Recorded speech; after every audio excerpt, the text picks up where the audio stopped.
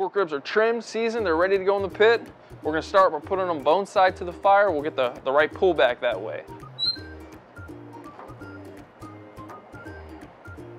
So the pork ribs are a little bit thinner cut of a meat than obviously the brisket or the beef ribs. So we start them at a lower temperature, typically around 225 degrees, and we'll gradually bring it up throughout the cook. We'll get up to 275 towards the end of the cook.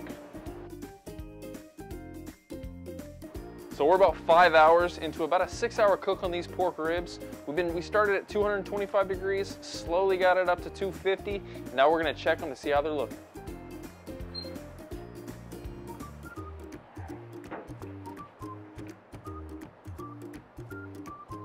So pork ribs are looking pretty good. It's time to wrap these up, add a little bit of sauce, and finish them off for about another hour or so. So it's time to sauce this bad boy up, add a little moisture to it. We just use the sweet and tangy sauce here at the barbecue restaurant. Pour it on like so, nice and liberal. Rub it around.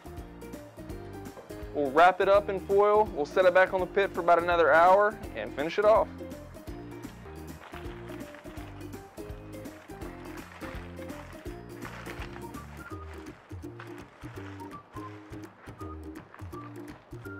We're finally at the 6-hour mark. It's getting a little bit closer to dinner time. Let's check it out and see how it's looking.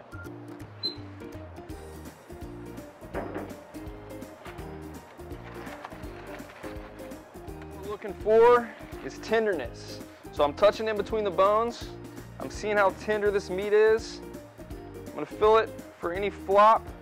It's got a good flop there. It bends, but it doesn't break. This rack of ribs is ready to eat.